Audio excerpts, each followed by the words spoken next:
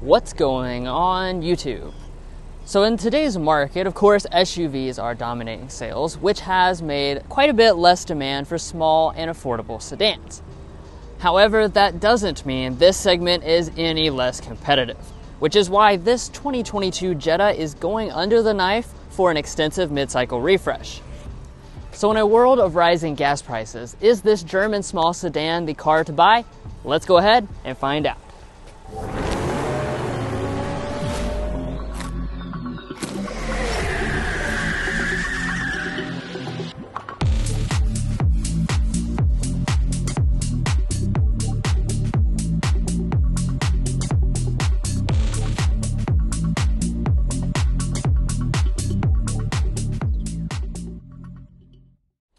So of course, what refresh would be complete without some exterior updates? And indeed, we do see that here with the 2022 Jetta. They're not radical upgrades, but of course we do have the latest rendition of Volkswagen's grille. Here it is a little bit wider than it was before, slightly different finish, a little more rounded. And on most models, you're gonna have the chrome strips that you see here on this SE model. However, new for 2022 is a brand new trim called Sport. And with that, you're going to have a little bit more aggressive looking elements, including a grille that's blacked out. Let's go over here and take a look at the headlights. These have also been upgraded this year. You're going to have standard full LED headlights, which is a nice touch. These are reflectors for the low and high beams. They would be projector if you go for the SEL trim level. And the daytime running light is also LED, but the turn signal is going to be incandescent. There's no fog lights or anything, but the lower fascia here does look pretty aggressive. And heading around here to the side, we do also find some updated wheel options. 16-inch alloys for the base model, 17-inch alloys for all three of the other mainline trim levels. We have the SE with the gray finished alloys. I think they look pretty nice in contrast with this blue paint color. As we move on up here to the mirrors, you're going to find standard heating. You have a new feature for 2022, and that is standard blind spot monitoring with rear cross traffic alert across all of the trim levels. So I do like that they made that adjustment. And then finally, if you chose that new sport trim, you would have black mirror caps. Now let's talk about the side of the Volkswagen Jetta. Now, as you can see, this is a pretty long looking vehicle, and that's not just an illusion. We're looking at a length of 186.5 inches, which does place it as longer than the vast majority of the competition. That's going to be about 3 to 4 inches longer than the average thing within this segment. I also just like the side profile in general. I think it gives me a lot of Audi-esque vibes, and I think that's also going to continue when you look at the rear design of the Jetta. I think this has really always looked like an Audi A4 to me, and I think that continues for 2022. So as far as just the elements back here, it is a very classy design, and I'm a big fan of it. So we have our Volkswagen emblem right here in the middle, and then off to the side, these taillights are really the element that I think looks most like the A4, because they're going to be very premium full LED taillights on every single Jetta model, which is really unheard of in a segment like this to have full LED taillights, especially as premium looking as these, and that's on all of the models.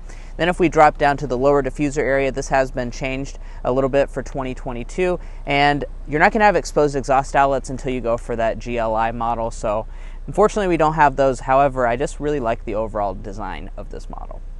But guys, if you're buying within this segment, the warranty and the safety information is going to be very important to you. So let's go ahead and discuss those points. So for your safety systems, you are going to have standard forward emergency braking on every single Jetta model. And if you go for at least the SE trim level, you will have their IQ drive system, which will further include lane keeping assist as well as adaptive cruise control with the traffic jam assistant. Now, furthermore, if you want to go for the SEL or the GLI, that will further throw in auto high beam headlamps. Now, for your warranty information, you are going to have a very good warranty. For your 50,000 mile, both basic and powertrain warranty, Volkswagen is also throwing in 2 years and 20,000 miles of complimentary maintenance.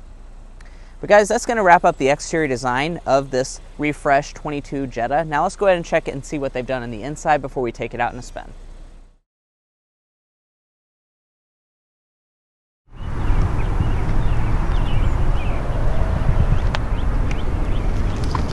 So on the refreshed Jetta, you will find their smart entry system with the brand's typical key fob on the SE trim level and above. And to get inside with this system, you're just going to press the black button on the handle to unlock the door.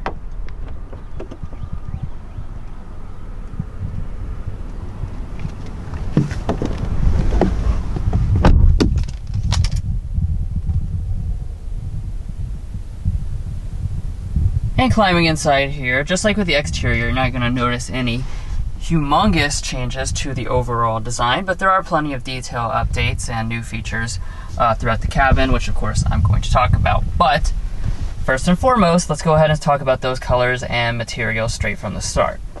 So for the base S trim as well as the new Sport model, those are going to come standard with cloth seating. When you get to the SE trim level though, like what we have today, you get the leatherette seating. We have the black option, there is also a gray option as well. And then the top end SEL is actually going to sub out this for real leather, and that's going to give you the choice of black or brown.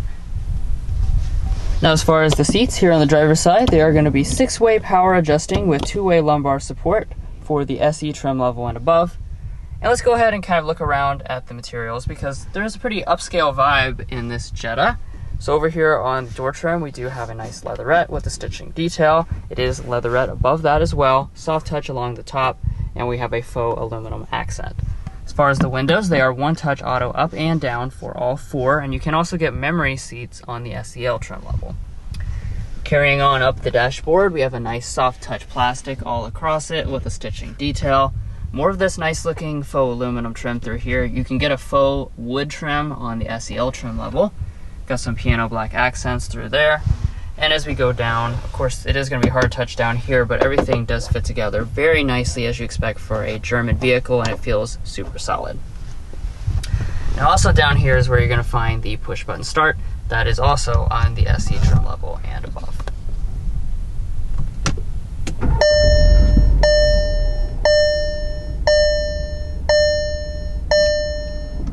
And right from the start here, you eagle-eyed viewers who know about the previous generation Jetta, you'll realize we have a new standard feature for 2022. That is this digital gauge cluster. Like I said, included on every trim, even the base model. That's pretty nice. This is the 8-inch digital cockpit system. There is a Pro version, which is 10¼ inches. That's going to be on the SEL as well as the GLI trim levels, but the other trim levels will still come with this model. It is reconfigurable, which is pretty nice, so you can change different designs. You can also customize what information is on each side. This is a really nice setup, and I'm definitely happy to see this as a standard feature.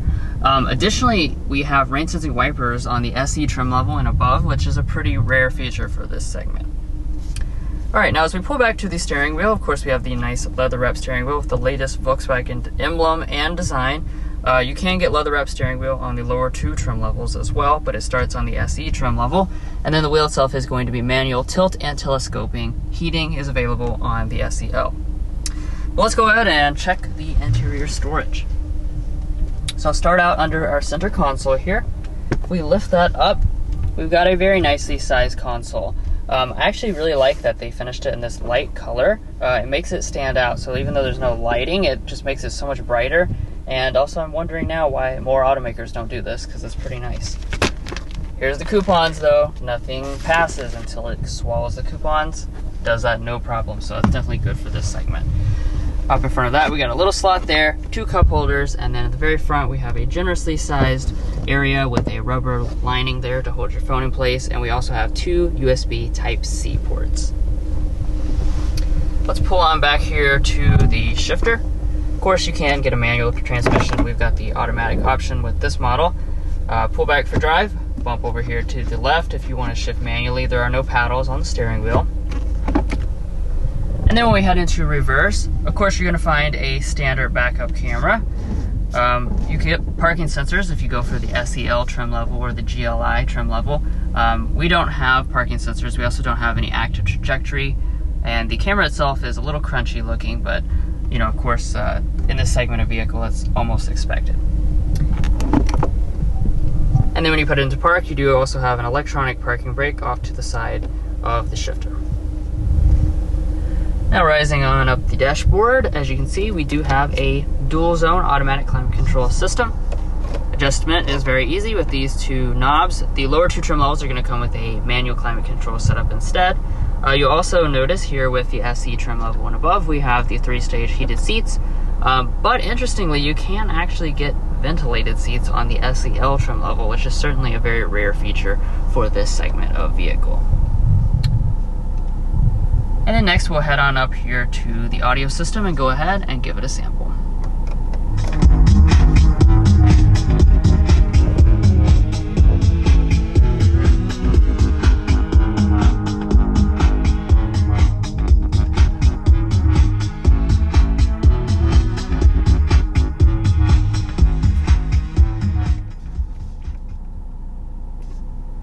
So overall sound quality is actually quite nice for the standard sound system. You can also get Beats audio if you want something a little bit better.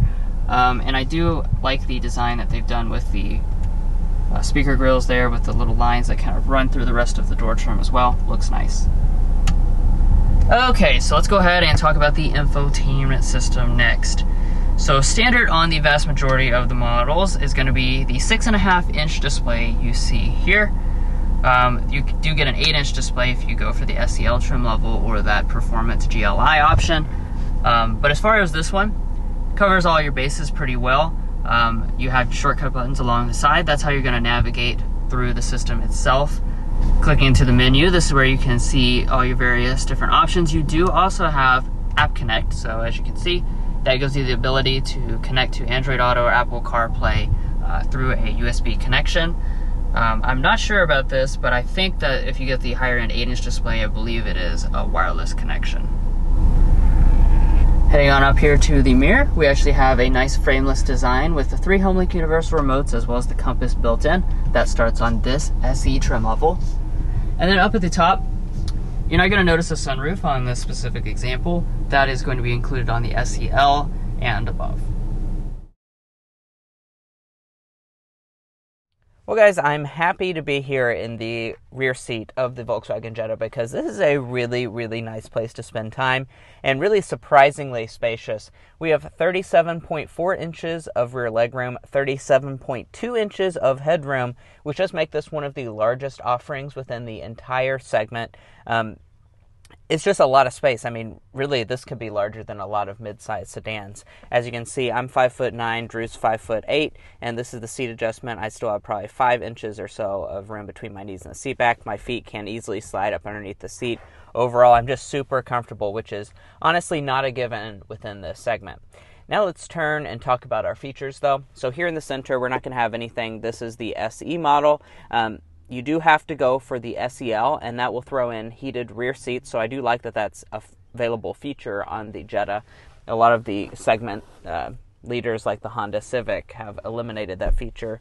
Now as far as the center armrest, we do have a really nice one. We have cup holders inside, and then turn to your door trim. The door trim is going to be hard touch, as you would expect across the vast majority of it. The armrest is padded, though, and then we do have a bottle holder down below that. Now walking up to the cargo area of the Jetta, this is another area where you're going to have a surprising good amount of space. So let's go ahead and open it up. In order to do that, just locate the button under the lid, and you will notice Volkswagen has even included a really nice dampening. Honestly, that's like the same dampening that they use in like Audi products like the Audi A4. So I'm very impressed to see that. We also do have a handle to close it, so that's a nice premium touch that the vast majority of the competition just completely eliminates. Now, as far as the cargo capacity back here, looking at 14.1 cubic feet of cargo capacity for the Jetta, that is once again one of the largest offerings in the entire segment. A lot of mid-sized sedans fall in that 14 to 15 cubic foot cargo capacity range, so you're really going to have a lot of space when you go for the Jetta. I also want to point out the seats do fold 60-40 split. And as far as the finishings, we do have a nice floor mat here. And then if I lift it up, you will notice there's a spare tire up underneath of the floor. Now for your passenger seat, it is going to be manually adjusting on every single Jetta model. And then as far as your glove box here, holy moly guys, this is like the biggest glove box I think I've ever seen in this segment. It is absolutely massive. So all for your Hardee's coupons, look at that. You can fit every single one of them in there. It just slides right in. It's completely swallowed up. Up top, we do have a sun visor. It's going to have an integrated mirror in. We do not have any lighting. And then if we detach it, there is not an extension in the end.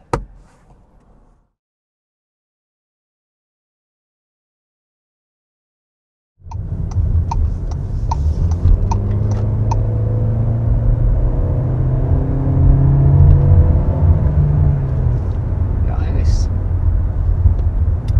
All right, so one of the upgrades that's pretty important for 2022 is that we actually have a new engine on board. That's going to be a 1.5 liter turbo 4-cylinder engine, making 158 horsepower, 184 pound-feet of torque. That is more power than what was standard last year, and we'll talk about this a little later, but also we're looking at efficiency efficiency gains as well. So that is certainly a good thing to see more power and better fuel economy on board. Now, as far as the performance, one of the first things that both Mace and I noticed is that torque off the line.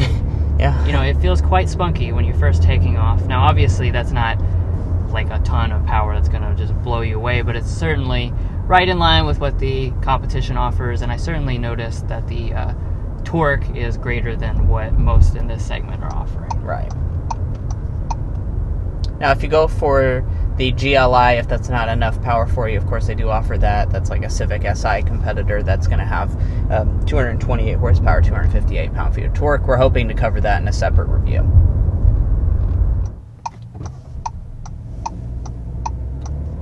And that was our auto start-stop system working. Really nice. Yeah. Super smooth. I'm quite impressed by that. Just how smooth it is and how quickly it restarted.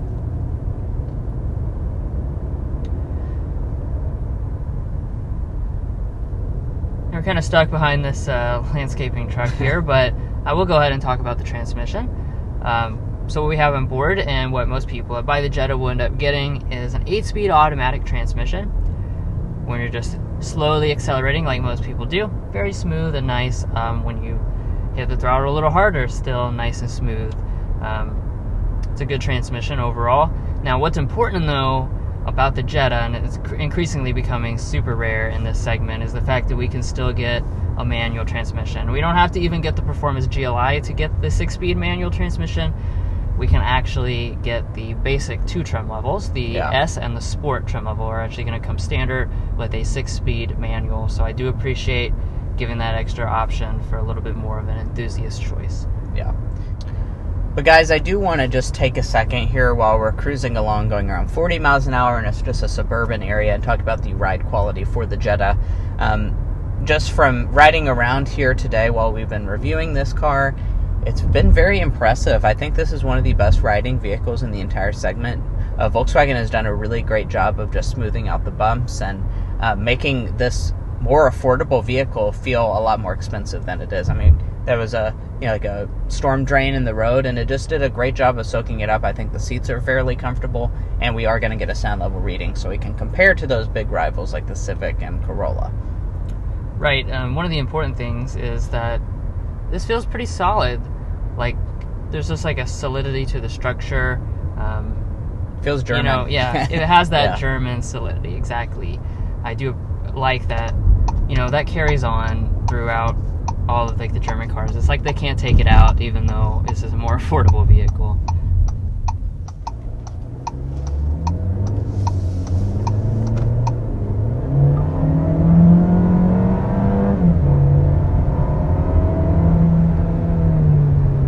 Not bad at all, not bad. You hear a lot of the turbo. Yeah, that's what I was just going to say. That is really interesting. The turbo is very pronounced in terms of the sound, so it's pretty cool. Let's go ahead and get that sound level reading. Let's get back up to 55 here.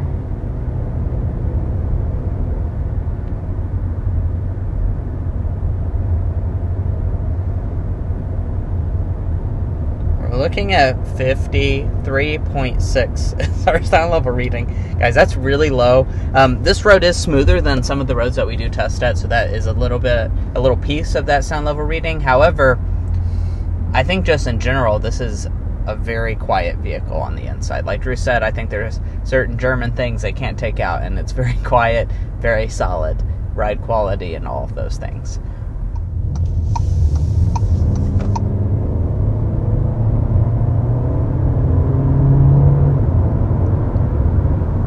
So Drew mentioned that it's not just the powertrain that's getting updated, it's also the fuel economy that's getting improved by going for this turbo engine.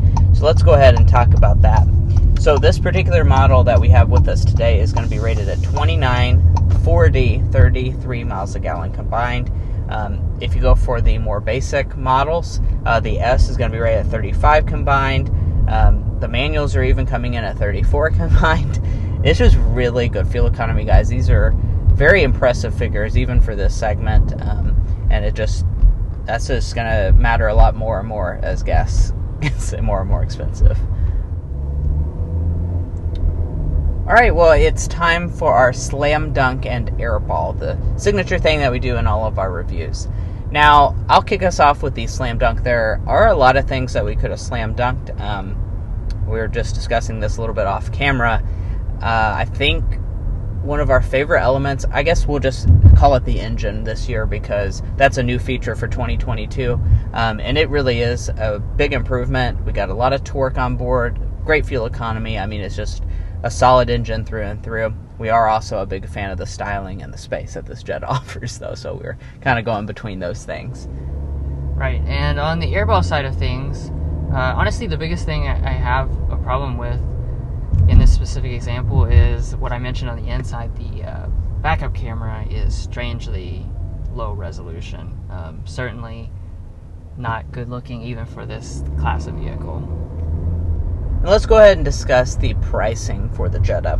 So the S model, keep in mind this does come with the manual transmission, is going to be starting at $20,365. When you go for the SE trim level, like what we have today, that's going to start at $24,095. This particular model does have just a few accessories like the auto-dimming mirror. We also have the destination charge of $995, brings this one to $25,845. But overall, guys, like we said at the very beginning, this is a very competitive segment. And, you know, even though less people are choosing this segment typically than they were before, it's still extremely popular because, I mean, why wouldn't this be popular? You have an affordable sedan, large space, stuff like that. And this is a really compelling offering in this segment. I really like what Volkswagen has done to really double down on the strengths of the Jetta, improve and make it even more competitive than before. And this is certainly something that you guys should take a look at and consider if you're shopping in this segment. Well, guys, we appreciate you making it this far in our in-depth review of the 2022 Volkswagen Jetta SE. If you made it this far, hopefully that means it was helpful in your purchasing decisions, or you just have been watching because you like cars. And in both of those scenarios, please hit that subscribe button down below. It really helps us out, helps give us better access to cars to show you all on our channel. And also, you just won't want to miss out on the cool cars that we're going to have coming soon. Also, follow us on TikTok and Instagram, and we'll catch you next time as we sample more of the latest automotive delicacies.